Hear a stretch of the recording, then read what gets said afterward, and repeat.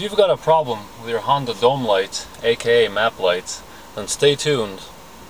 So basically, yeah, I have the covers off, whatever, these things, you know, but I'll show how to take them out later. Thing is, the buttons manually turn on the bulbs, but this feature here, door, so what's supposed to happen is when you open the door they both have to turn on, and then when you close it, also happens when you take the key out, nicely dims. It doesn't work for the left one, and I suspect that it's this switch right here, and I ordered a new one, so we're gonna do that replacement and talk about some other things along the way. Alright, the first thing you want to do is take this out, and there's these two screws over here and over there that you have to take out. So I'll go ahead and do that now.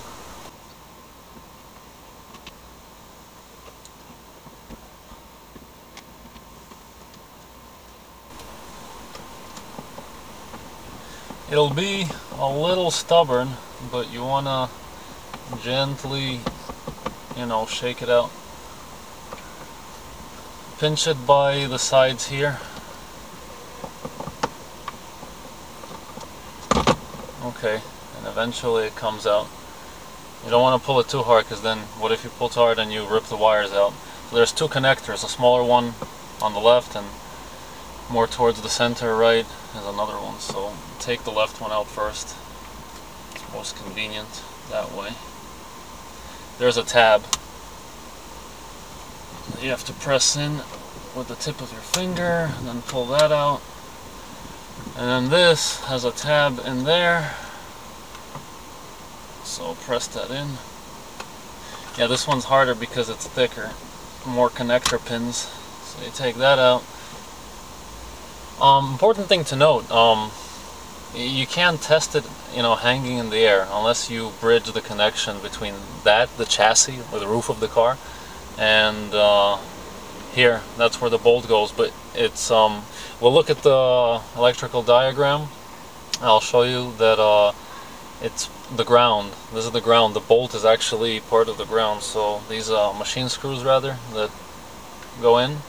The left one doesn't seem to be part of closing the circuit, but the right one definitely, because it has that metal connection going there. So yeah, sometimes when your lights are flickering and that sort of problem, it's because the ground isn't secure. So to complete the circuit, this actually has to make contact with the roof of the car, which, as most of you might know, the whole chassis of the car is the ground negative terminal. So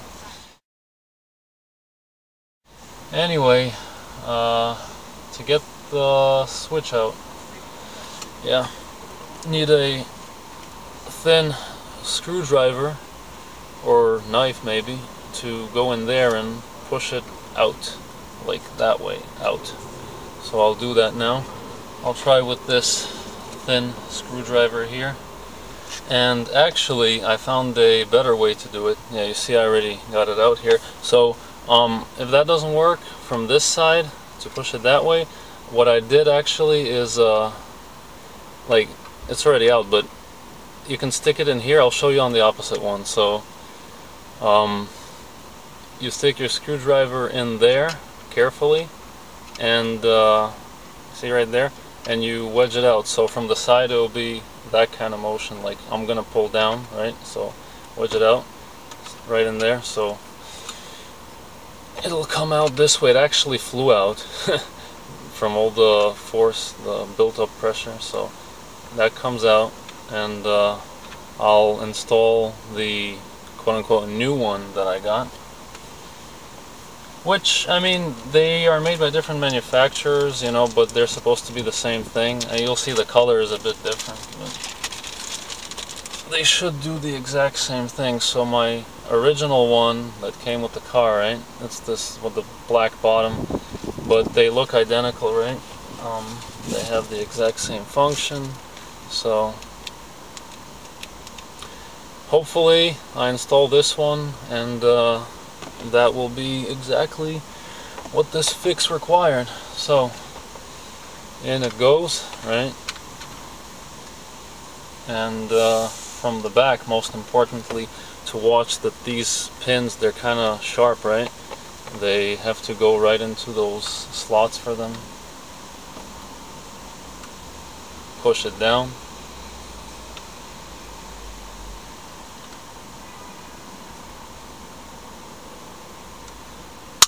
And it snaps into place. So, I mean, as you can hear, it's working. And I'll go ahead and reinstall it now. So make sure you get the direction correct. Plug that one in, go in reverse order, right? This big one up here. Make sure that's in all the way. And do this one. That snaps in. That looks like it's all the way in. Now you want to get this wire kinked the way it was. So look up there and carefully feed it in the way it was. Push that in. Right? It's in, but most importantly, you got to get the screws back in. So yeah, the left one's important, but the right one seems to be the ground one. So I'll do the left one kind of loose, you know, just a little snug, and then the right one I'll actually do all the way tight, because that is the ground, and then I want to come back to the left one, just being methodical about it, so not to overkill it, but definitely screw it in hard. Yeah, same with this one. So let's test it now. That turns on. That turns on. Door function. Beautiful. Dim. Boom. Again, the manual on off. And I'm so happy right now, I'm just containing myself that this fix actually worked. Think about it. If you wanted to get this whole assembly, a new one from dealer costs like what, $65 to $100, something like that. From a junkyard it might cost like $50 or $30, depends where you go. But all for this little devil. And on eBay or anywhere online you can find them rather cheap. Like this one I you know, got for about $6-7, free shipping. I mean, DIY job, as long as you diagnose and make sure that that is your problem, then just, yeah, there's no excuse not to do it yourself. So once again, we have the door function on, right? So I'll just prove a point, like, yeah, I will do it with the door, right? And as soon as you lock your car, that's also supposed to make them go up. But if you take your key out of the ignition, it also does that, right? And then if you lock the car, that's supposed to dim them. So anyway, now I'll reinstall those things, the plastics, whatever. First thing I want to do is figure out which one goes where. And that's pretty simple, because they have a specific shape. And I'll talk a little bit about how they're pried out. So let's look at this. Looking at this, you see there's like these hooked teeth here, a smaller version on this side, and that side also has them. So what you see on a lot of YouTube videos is that they pry this side out first, but that's not necessarily true. It depends really on, you know, as you're wedging it. So like when I do it, like I do a little bit of this side, just, you know, just enough, and like where you want to pry, you don't want to go on the teeth. There's like this thing right in the middle. If you could like gauge where that is, there, you try to stay away from the teeth themselves. Like maybe you want to put your screwdriver here, maybe you want to put your screwdriver here.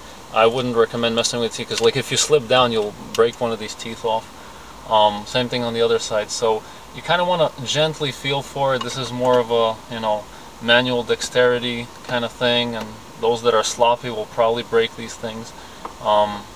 You know, wedge it here in the motion like that, and then here you might even use 2 screwdrivers. I did it with one, like just going one side at a time, gently, little by little, this one, that one, and it pops out. Like if one side is, you know, blatantly sticking out and you go for the other one, you want to push the opposite side like back in to make it like level as you're going for the opposite side. So like if this side is sticking out more now, then I want to like hold it up with my finger as I'm doing this side, so it's proportional. If you have it hanging all the way out, the angle is bad, you're going to break the teeth. So there's that, which I kind of have it stuck right now, so I may as well demonstrate how I would get it out. Let's see here.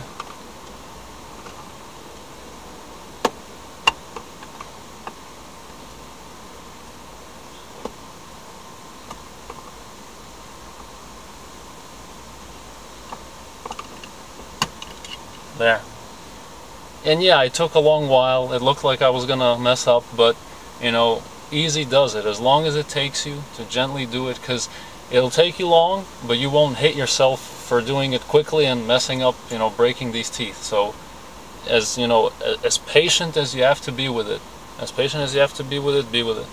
So, but to pop it back in is easy. Boom, boom, 2 clicks. Turns on, turns off, on, off, right?